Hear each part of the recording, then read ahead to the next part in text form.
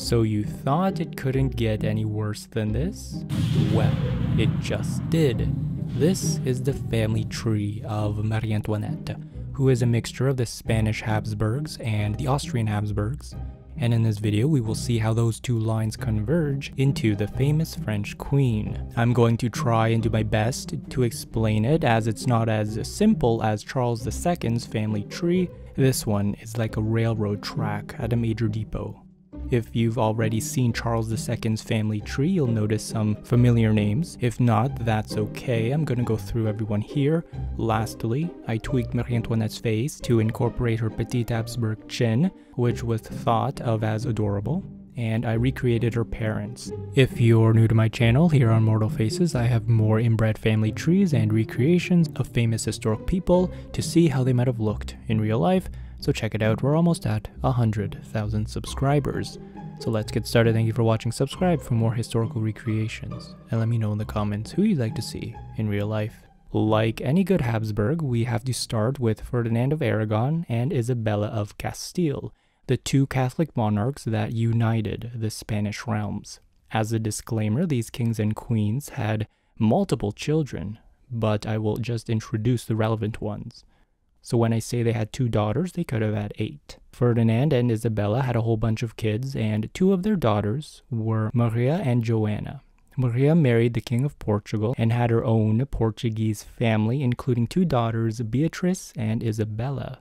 Her sister, Joanna, married the heir to the Holy Roman Empire, Philip I. Philip and Manuel of Portugal and their wives, Joanna and Maria, are all cousins. I'll save that relationship, though, for another day. Joanna had 3 main kids, Charles V, Ferdinand I, and Isabella of Austria. Of this generation, there's one cousin marriage, Charles V marrying his first cousin, Isabella of Portugal. Everyone else marries outsiders. Note, when I say outsiders, they could be related, I just haven't gone that far back in history yet. Of the Portuguese line, Beatrice has Emmanuel. Of the Spanish line, Charles V had Philip II and Maria. Of the Holy Roman Empire line, Ferdinand I has Maximilian II, Joanna, Archduke Charles II, Anna, and Maria of Austria. Of Isabella's line, she married the King of Denmark, Christian II, and had Christina of Denmark. Spanish, Joanna and her husband, Holy Roman Emperor Philip I, united the Spanish and Germanic lands. When they died, their eldest, Charles V, got it. However, according to German rule, he had to split his Germanic lands with his brother Ferdinand, and that split the Spanish Habsburgs under Charles's line and the Austrian Habsburgs under Ferdinand's line. But as we've seen with Charles II, the Habsburgs are like boomerangs. Throw it out, it'll always come back in, and we'll see the same thing here with Marie Antoinette. The eldest Spanish Charles V and his cousin wife Isabella of Portugal had 2 Spanish kids, Philip II and Maria. Maria married her first cousin, Maximilian II, who was Ferdinand I's son, and they had a daughter, Anna of Austria. Philip II of Spain married this girl, who was his niece / first cousin once removed. They'll eventually have their Spanish family. It's important to note that Philip II was already a widower. He had 3 wives before his Spanish niece, a princess of Portugal, a princess of England who was Bloody Mary or Mary I, and a princess of France, Elizabeth Valois. With the French princess, he had a daughter, Catherine Michel, so she's Isabella of Portugal's granddaughter. She is important because she marries into the Portuguese line, which eventually marries back into the Habsburgs. So here's the Portuguese side. Beatrice, the sister to Philip II's mom Isabella, had a grandson, Charles Emmanuel, who married Catherine Michel, his second cousin. So the 2 grandkids will have their own Portuguese family together. I call them Portuguese even though he's the Duke of Savoy in French, but I'm trying to keep it simple. While the Portuguese and Spanish sides are starting their next generation, let's move on to the Austrian side. Ferdinand I, who got all the Austrian lands, remember, had a bunch of kids. Maximilian II, who married into Spain. Joanna, Archduke Charles II, Anna, and Maria. Joanna married into the French line and had Marie de Medici, who had King Louis XIII of France, the direct ancestor to Marie Antoinette's husband, Louis XVI. He's busy thinking about the next line of Louis and Louis and Louis, so we will let him do his thing and follow up with him later on. Maria of Austria, the next sister, had Anna of Cleves, who had Wolfgang William, Count Palatine. We're going to deal with him later too. Then we have two siblings left of Ferdinand I, Archduke Charles II, and Anna. Anna married Albert, Duke of Bavaria, who was an outsider. We will call their line the Bavarian line, and she had two kids, William V of Bavaria and Maria Anna. And it's Maria Anna who marries our last sibling, Archduke Charles II, so they are uncle and niece. And it's interesting, these grandfathers to the next lines of big kings, Philip II of Spain, who has Philip III and Philip IV, and Charles II of Austria, who has the next line of Holy Roman Emperors, were the only ones to marry their nieces so far in this family web. Obviously, they did something right. Finally, the last major daughter, Isabella of Austria, who traveled way up north to Denmark, had her daughter, Christina of Denmark, who married the Duke of Lorraine, and they had their daughter, Renata of Lorraine. We will call their line the Denmark line. The Denmark line eventually marries into the Bavarian line, but not for a while. Now, let's zoom out and recap. We've established the red Portuguese line, Charles' Spanish line, Ferdinand's Austrian line, which includes Joanna's French and Anna's Bavarian lines, this little one here that we already forgot, and finally Isabella's Denmark line. While we're zoomed out, let's take a look at some of these colors. At first glance, we have this big green root sticking out. That's Marie Antoinette's father's male line, the Lorraines, which is pretty linear, but at the top here, we have Francis, Duke of Lorraine. That's the same guy Christina of Denmark married. The couple had two kids, not only Renata of the Denmark line, but also her brother Charles, who takes over the Lorraine line and is the direct line to Marie Antoinette's father. So they are brother and sister. Now let's go back to the start of the Portuguese side and we're going to see how they're coming along. Last we heard Charles, Duke of Savoy, and Catherine Michelle just had a wedding.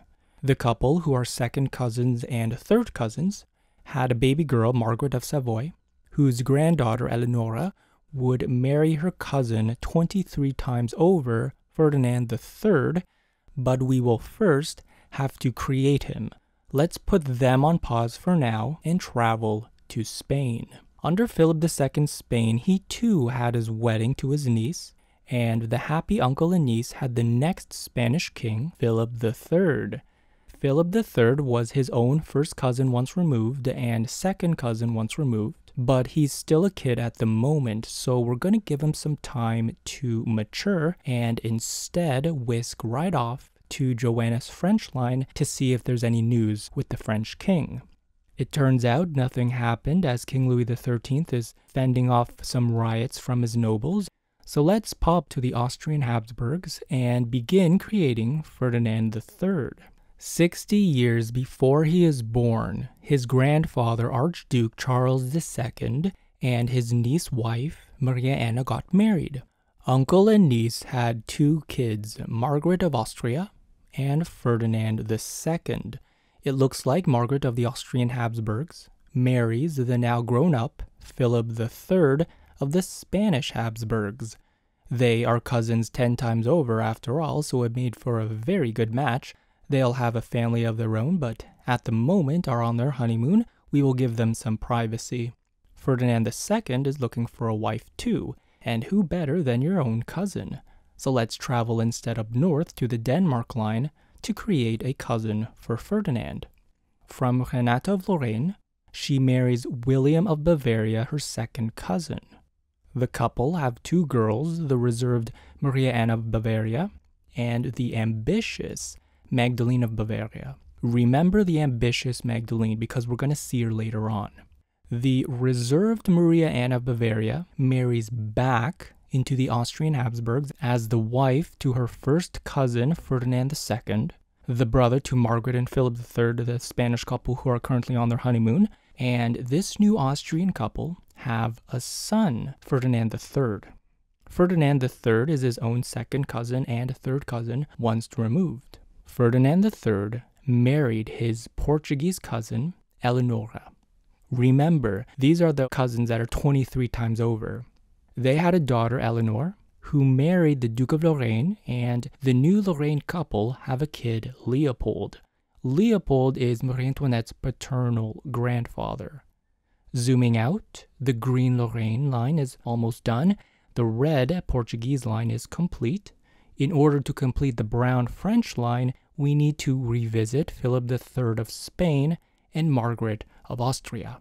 They came back from their honeymoon and popped out 3 kids. One of them was Philip IV, the father to Charles II of Spain, but we already did that video. His 2 sisters are what's important now, Anne of Austria and Maria Anna of Spain. The older Anne of Austria married Louis XIII of France. They have Louis XIV, but that's another story. His fanciful brother, Philip, Duc d'Orléans, is the one who plays a part here, because he marries Elizabeth Charlotte Madame Palatine. The French royals have Elizabeth Charlotte d'Orléans, who marries the Duke of Lorraine, and together they have Francis I, Marie Antoinette's dad. So the brown French line is complete, and the French Francis I is now born. We need to finish creating Marie Therese of Austria, his wife. We just used Anne of Austria. Her younger sister, Marie Anne of Spain, is now in play, and she now married the Austrian side, Ferdinand III. Yes, Ferdinand III became a widow and remarried. She was actually his first wife. Eleonora was his second, but that doesn't matter. With Maria, they had 2 kids. Marie Anne of Spain, the mother to Charles II, the inbred king, and also Leopold. Leopold is the important one here. Leopold married Eleanor. So who's Eleanor? Well, Eleanor comes from the Bavarian side. Her mother was an outsider, but her father was a Habsburg. His mom was the ambitious Magdalene of Bavaria. His father was the one we all forgot, Wolfgang William Count Palatine. So his father is Austrian Habsburg, and his mom is half Austrian Habsburg and half Denmark line. So that's how Eleanor is related to this family. Leopold and Eleanor, who are cousins 6 times over, have Charles VI. Charles VI married an outsider, and that's how Maria Therese is born. She marries Francis, Duke of Lorraine, and together they have Marie Antoinette. I can't even count how many different ways Marie Antoinette's parents are related. I stopped at 30, but there is a lot more. If any of you want to give it a go, you can let me know in the comments how many combinations you can count. And that brings us to the end of this video. I hope you enjoyed it. If you want to see more historic recreations, please consider subscribing to my channel.